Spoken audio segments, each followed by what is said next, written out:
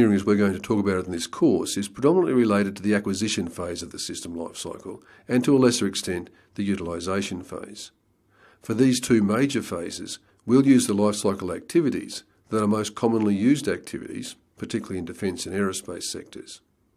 Now, the names of these activities began with the military standards and with early work by Blanchard and Fabrici, and most of the modern systems engineering and project management standards make use of these terms. In the acquisition phase, the activities are called conceptual design, preliminary design, detailed design and development, and construction and production. In the utilisation phase, the activities are operational use and system support, and these two activities are undertaken in parallel. The acquisition phase comprises the four main activities of conceptual design, preliminary design, detailed design and development, and construction and/or production. And it's this acquisition phase that we'll focus on throughout the course. Let's look at each of those activities in more detail in the coming weeks. First, there's conceptual design, which represents the formal transition from the business world to the project world, so it's a very important phase. It's important because the mission statement must be able to provide a complete logical description of the system of interest so that we can acquire it in a manner that's useful to the business. It's essential that the activity finishes with a complete and comprehensive understanding of the requirements for the system so that we can ensure appropriate engagement between business managers and upper-level stakeholders. Now, this transition has three broad steps, from the mission statement through to a set of system requirements. First, we develop business needs and requirements. They're articulated and confirmed by business management, and then they're elaborated by stakeholders at the business operations level into a set of stakeholder needs and requirements, or SNR. These are then elaborated further by requirements engineers into a set of system requirements, commonly called the System Requirement Specification, or the SYRS. There may be more than one system requirement specification for the entire capability system, but it's more likely that there's one SYRS for all of the constituent elements of the capability. That is, one for each of the major materials system, one for the personnel, one for support, one for training, facilities, and so on. As noted earlier, each of these constituent capability elements may be developed independently and may well be developed through separate contracts.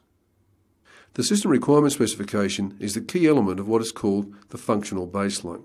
The functional baseline represents the system-level logical architecture that describes the whats and whys of the system that meets the business and the stakeholder needs and requirements. So conceptual design ends with what's called the System Design Review, and the System Design Review, amongst many other things, finalises the initial functional baseline. It therefore provides a formalised check of the logical design. It communicates that design back to the major stakeholders. It confirms external interface and interoperability issues. It confirms the business needs and requirements, the stakeholder needs and requirements, and the system requirements, and provides a formal record of design decisions and design acceptance before we then embark on the next activity. The aim of preliminary design is to convert the functional baseline into an upper-level physical description of the system. That is, we're now going to go on and describe the hows of the system. Preliminary design is therefore the stage where the logical design is translated into the physical design, and so the focus shifts from the problem domain to the solution domain, and most likely from the customer to the contractor. The result of preliminary design is a subsystem level design known as the allocated baseline.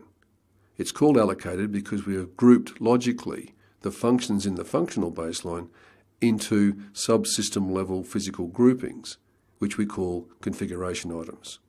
The sum of all those configuration items is the upper level physical design of the system. At the centre of the allocated baseline are a series of development specifications, which contain the subsystem level requirements grouped by configuration item. The activity completes with the preliminary design review, the PDR. The PDR, again amongst many other things, formalises the allocated baseline. Now, it ensures that the design effort that preceded was appropriate, that it focused on the appropriate level of physical design, and it ensures the technical adequacy of the proposed solution. It also focuses on technical risk and makes sure that the solution proposed in the ABL matches the functional baseline. Preliminary design also investigates the interfaces between configuration items and the compatibility of each of those configuration items. Now, the allocated baseline we developed in preliminary design is the start point for the detailed design and development, which is where traditional engineering is undertaken, to provide a complete development of the individual subsystems, the assemblies and the components that go to make up the system. At this level, we do engineering prototypes and we confirm the system design by test and evaluation. The result of the detailed design development process is the establishment of what's called the product baseline. And the product baseline, as its name implies, is about products. It's which subsystems, assemblies and components we need to then go on and build to make up the total system. As well, of course, we need to take account of the materials and the processes and the people that we need to do the manufacturing and construction. The definition of the system at this stage should be sufficiently detailed to support the commencement of the construction and production activities. The review at the end of this activity is called the Critical Design Review. The Critical Design Review is not critical by accident. It's the last time that the design is in paper. It's the final design review which results in the official acceptance of the design and the subsequent commencement of the construction and production. CDR evaluates the detailed design. It determines the readiness for production and construction. It ensures the design is compatible and includes a detailed understanding of all of the external and internal interfaces.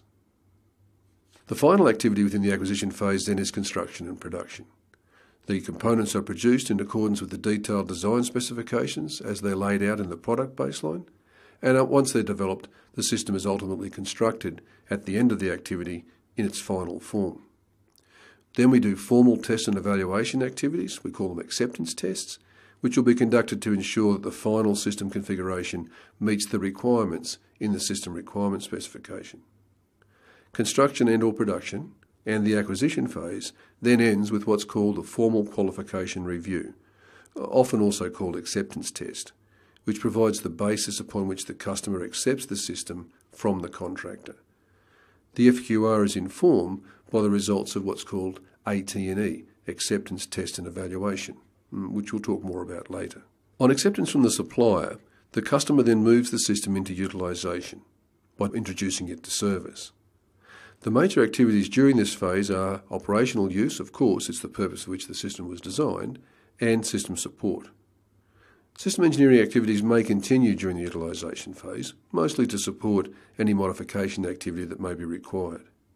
And of course, as we saw before, those modifications may be necessary to rectify performance shortfalls, to meet changing operational environments, for example, or perhaps to address some ongoing support issue to keep the system maintained.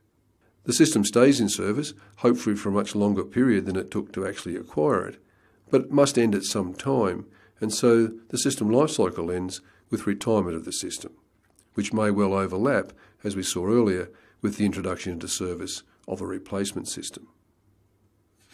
As we draw a close to our introduction to the system lifecycle, we should note that the generic system lifecycle we've discussed here is not intended to represent any particular development or acquisition model. We've presented the lifecycle activities as being undertaken sequentially because it's the best way to explain the activities and artefacts of systems engineering, particularly to those who are new. In doing so, though, we've assumed what's generally referred to as the waterfall model of system development. We have to point out early that there are, however, a number of other development approaches to implementing the activities of the system lifecycle. These are called incremental, spiral, or evolutionary acquisition models. Now, each of those has different strengths and weaknesses depending on the type of system and the type of organisation doing the development. The selection of a suitable development approach is therefore a critical activity early in the system lifecycle. But for our purposes here, for simplicity, particularly at this early part of the course, we assume the waterfall approach because it provides a nice logical sequential flow of activities and deliverables that makes it easy to explain. Additionally, it should be noted the waterfall approach is generally considered to be the basic building block of any other alternate approach, such as incremental, evolutionary and spiral, and it is still a very commonly applied development approach. For whatever reason then, a solid understanding of waterfall development is therefore very useful. Now, we discuss these issues in much more detail at the end of the course when we consider system engineering as part of the various acquisition and development approaches. Well, that completes our brief introduction to systems and to system lifecycle and completes Module 1. In the next presentation, we provide an overview of the discipline of systems engineering before delving deeper into each of the major activities.